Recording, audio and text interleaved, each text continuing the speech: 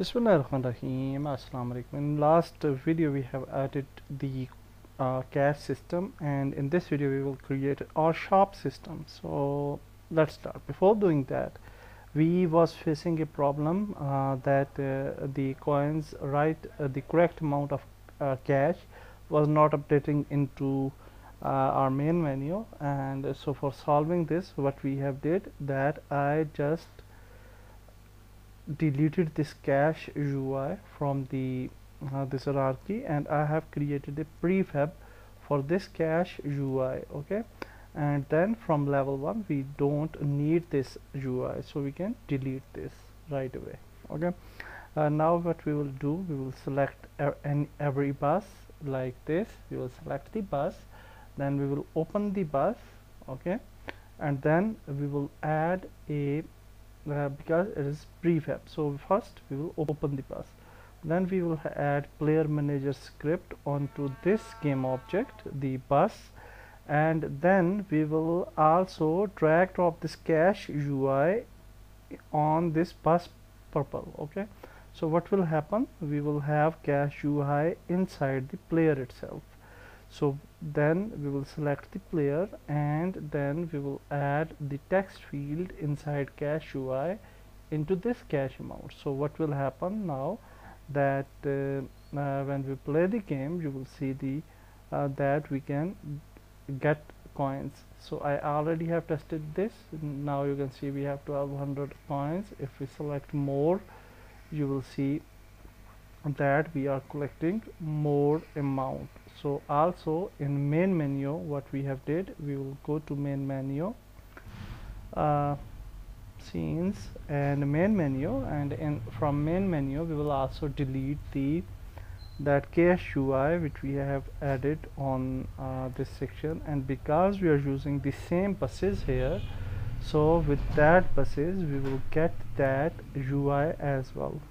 Okay, so now if we play the game, you will see that the right amount of coins or cash we will have here. Okay, and also I have placed this play button here. So next process is to make buy button functional. So let's see how we'll do that. So let's start.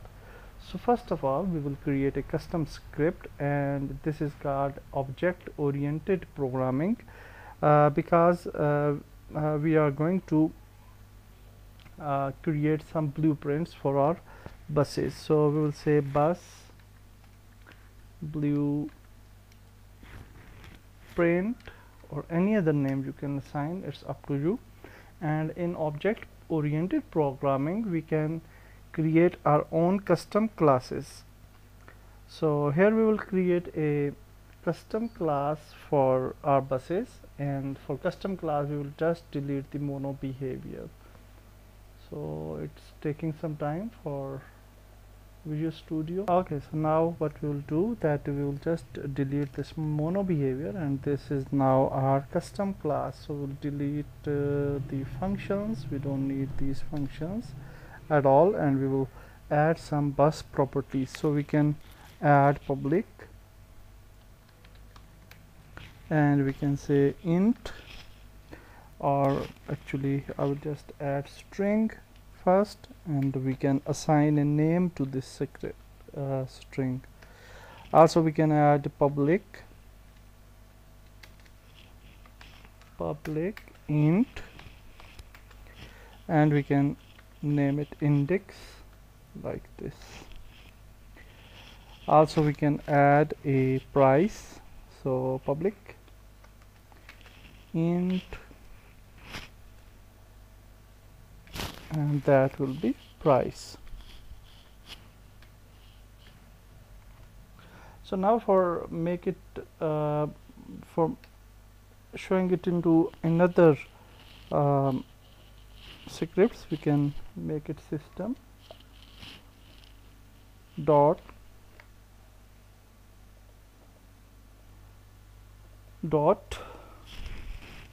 serializable.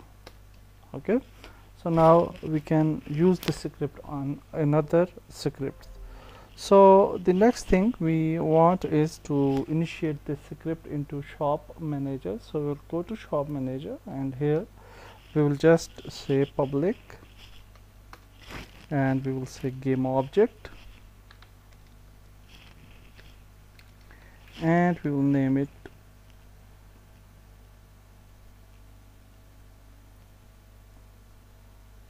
okay, sorry, not game object. We want to initiate that script, so we will name it so bus blueprint, and then we will get buses from that blueprints.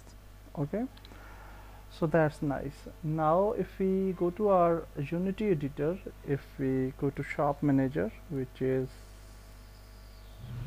where it is, which is on the bus holder, so here you can see one more section, and here we will add 4, and here you can see we have some elements in which we can add our properties. Okay, so first bus is, I think, which bus is purple, so here we will say purple bus, or we can use the same name, and index will be 0 and 0 will be price for the first bus. The second bus will be blue, so blue bus, and index will be 1, and price we can assign, for example, 1000. The third bus will be green bus, so we will add green bus, and index will be 2 and price will be 2000. Then we have a third bus, fourth bus, and that will be yellow bus,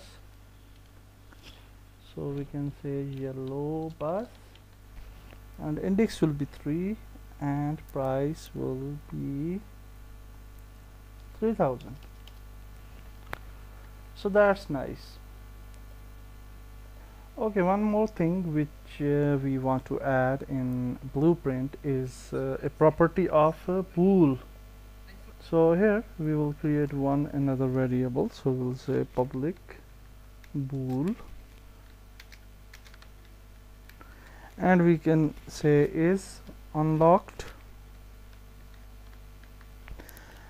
and yeah, that's nice. Now we can move back to shop manager, and here in start function we will create a for each loop. So here we can say that for each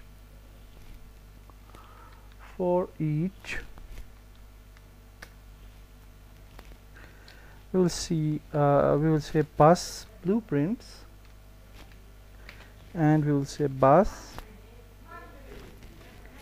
in buses, okay, which we have created the here blueprint buses. So for this, what we want to do, we will say if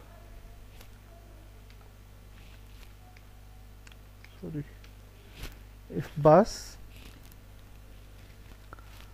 dot price, we are getting the price, is equal to 0, then we want car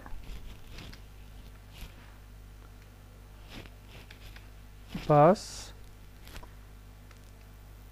where it is, bus dot is locked, is unlocked, equal to true.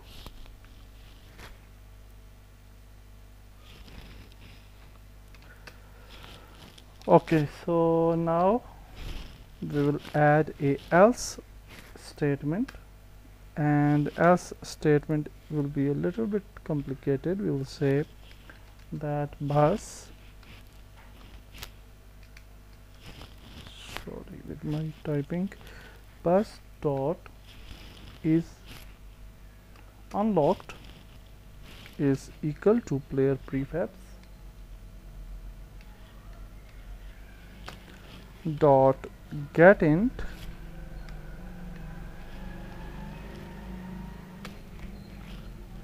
and then we are getting the integer which will be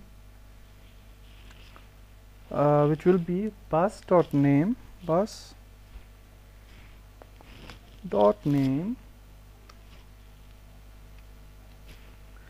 and comma 0 equal to 0, and we will add question mark sign here, and we will say that if it is the case then it will be false, otherwise it will be true. So that's nice. So now if we test it out, you will see that the first car will be unlocked because it's on 0 index, and with and the price is not needed, and the other cars will be, I think I will maximize on play inactive, and now if you will see that first car should be unlocked. Here you can see is unlocked, true, and the other cars are still locked. I will assign a public game object here, and we can also add public button, so because we are referencing the buy button now. Okay, so button, I'm making a mistake. So because we didn't have added using Unity engine, Unity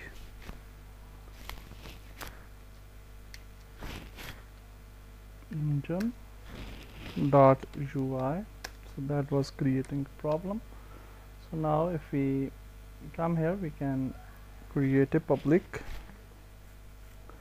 button, and we can name this button buy button. And now moving further, we will create our main function of updating the UI. Okay, so here after play game, I'm just in the end I'm just creating a new function here, so we can say void update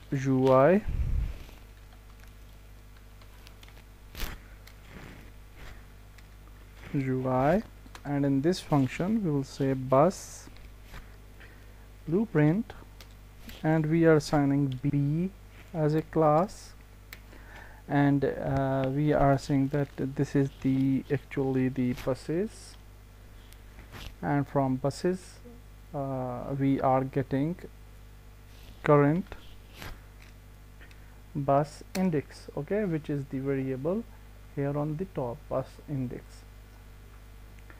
So now after that we will create if statement, and we will say if B dot is unlocked, then what we want to do, we want buy button dot game object dot set active set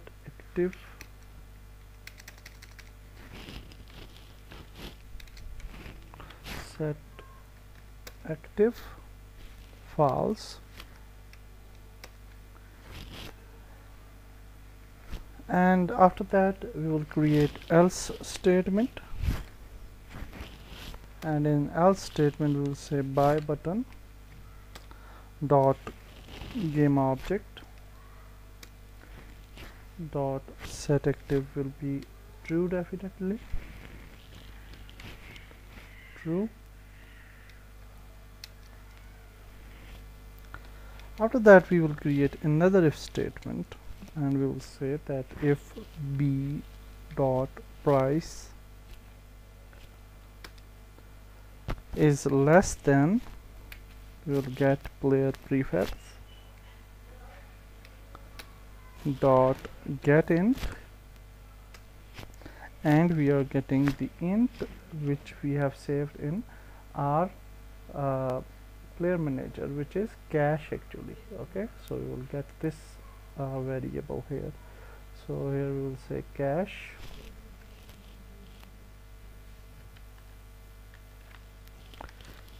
cache, and then we will assign 0 by default.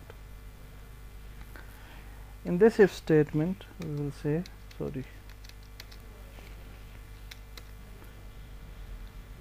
we will say that buy button dot interactable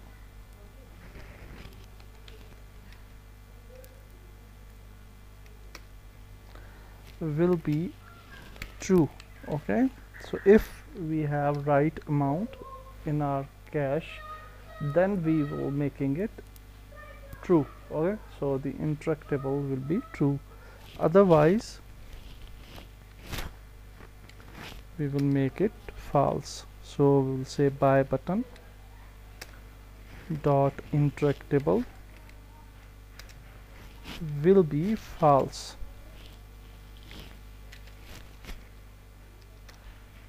like this.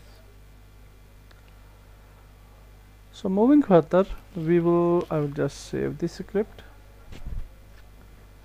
and then one more thing which I will add here before this if statement. We will come here in else.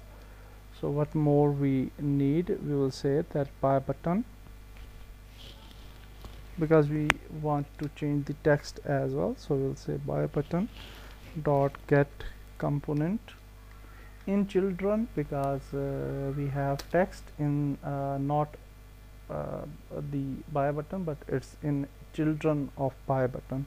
So that's why we are using get component in children, and we are getting the component text definitely. Okay, and then we'll say that we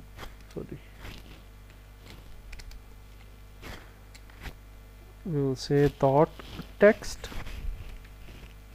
and then we will change the text. So here we will say is equal to, here we can say for example buy, and then we will concatenate b dot price. Okay, so that's nice. So now I think everything is fine for this function, and now we will copy this function, and we will add this function in update function. So where is update function? We don't have any update function here. So after start we can create a update function. So let's add it, void update,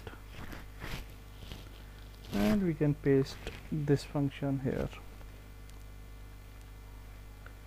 Okay, moving further, we will what we will do that okay, so yeah, what we will do is that we will unlock the car now. Okay, so we didn't have added any function for the car itself. So after this change previous, let's add another function, and that will be public void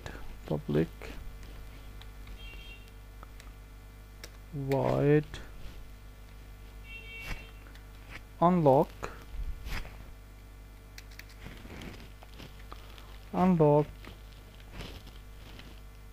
bus, so that we should unlock the bus. So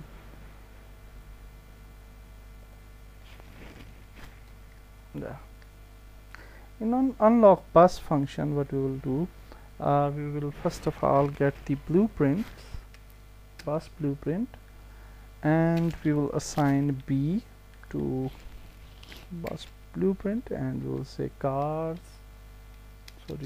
buses,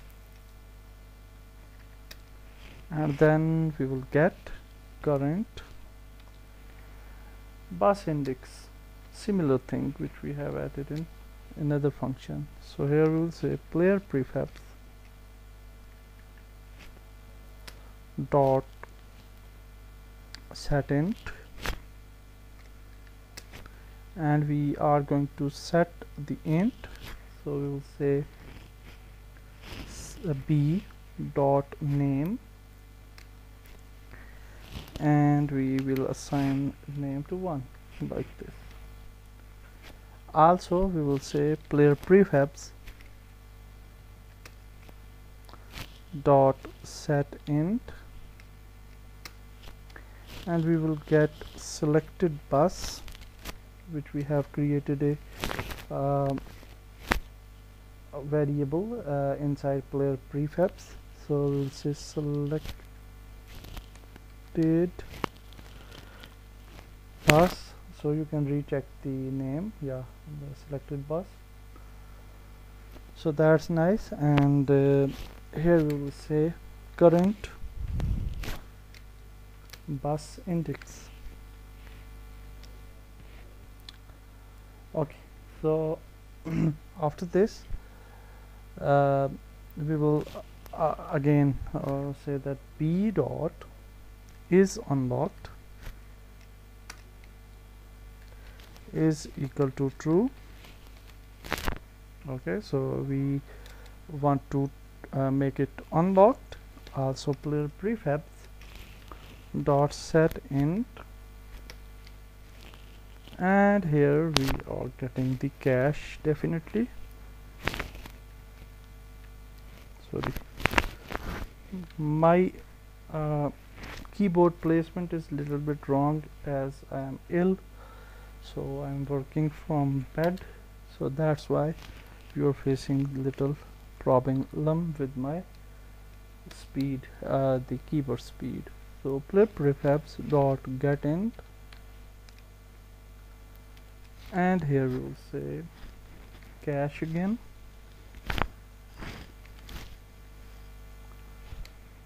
and we will assign 0 initially, and then we want to minus the c dot price, sorry, b dot price. So what's going on there, that if we click on the buy button, we should decrease the price from our amount. Okay, we should decrease the amount from other from our total income. So now we will move back to our change previous and change next functions, and where we are making the index, current bus index is true here. After this we will create here the function bus blueprint, and we will say that b is equal to buses, and we will also copy the same thing, current bus index here. Also we will say if is not b dot is unlocked, then what we want to return, okay, like this. So that's nice. The same function we will add in our previous button as well. So copy this, and here after this line of code we will add this function. So let's make it save, and yeah, that's it, I think. So let's try this and let's see what will happen. So now inside Unity, if we move back to our where we are here, and we want our bus folder, yeah, so shop manager is there, so we will have buy button here. Okay, you can see buy button. So we will just select the buy button, which is on where it is inside this, and this is the buy button. So select it and drag drop here in buy button section. Also we'll select the buy button, and on buy button we will click a function here, and we will add shop manager script here, and from this function we will select shop manager and we will select unlock bus. Okay, like this. So let's try it. So now if we play the game, if we don't have error, then that's nice. And you can see first bus is free, so we can't see any buy button. Okay, and we have cash 1600. So if we go to next bus, you can see buy button now, and it is active. Okay, if we go next, you can see buy button, but it is inactive because we don't have much more cash for this. Okay, so if we go here blue bus, and if we click on buy, you can see the buy button gone. Unfortunately cache didn't delete it, but we will test it out anyhow. We will play the game and hopefully the blue bus will be loaded. And there is some non-convex mesh collider problem. Okay, so this is not the problem related to our script. Anyhow, here you can see our cache is removed, 1000 is removed, only 600 remaining, and we have blue bus here. So that's nice. Our script is absolutely fine. So for this error, when you will get this error, okay, whenever then you can click on this and you will find this type of errors. So if we click on this, you will see that we will be directed to that component because we are not on level 1, so that's why we can't see that selection. So we will go to scenes level 1 because this problem was coming from level 1. Okay, so now if we go to console and if we click this, we still not seeing our error section. So don't worry, we will play it again and let's see if we get the pass. We get the problem. Yeah, we get the problem. So we'll click here. Now you can see we have problem with this wheel 3 in bus blue. Okay, wheel 3 in bus blue, and if we select this, then we also have a driver problem. So if we change this, then nothing will happen because we are in gameplay mode. Okay, so we know the problem, so we will select the bus blue.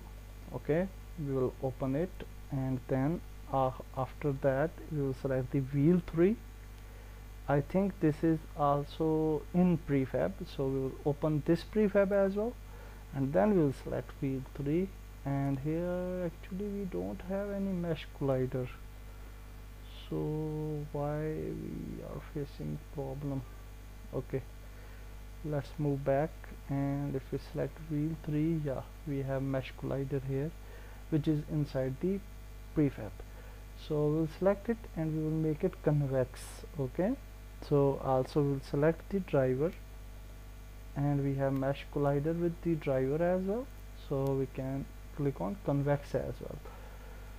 So one more thing I will tell you, that if you got these type of errors with regarding with non-mesh colliders again and again, now this problem is solved. If we move back and if we play, then hopefully we would not get this error. Let's see one time, and if we got the problem, then yeah, we didn't get the problem. Okay, so that's nice.